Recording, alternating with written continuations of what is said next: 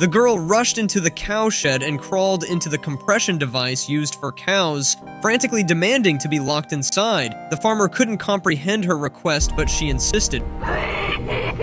As the device tightened around her, the girl's emotions surprisingly calmed down. Temple, because of her autism, was easily triggered, leading to emotional outbursts. Hugs could soothe her, but she couldn't tolerate physical touch from others. The sensation provided by the compression device felt like being embraced. However, when summer vacation ended, Temple had to leave the farm and go to college. Everything in the school filled her with fear. Even a regular door would make her imagine a guillotine, evoking intense terror that pushed her into a state of panic. So, Temple constructed a makeshift compression device in her dorm using wooden boards and ropes. By pulling the rope, the boards would tighten around her. This feeling brought Temple a great sense of satisfaction. Just then, her roommate returned and witnessed this peculiar scene. Temple enthusiastically invited her roommate to try it out,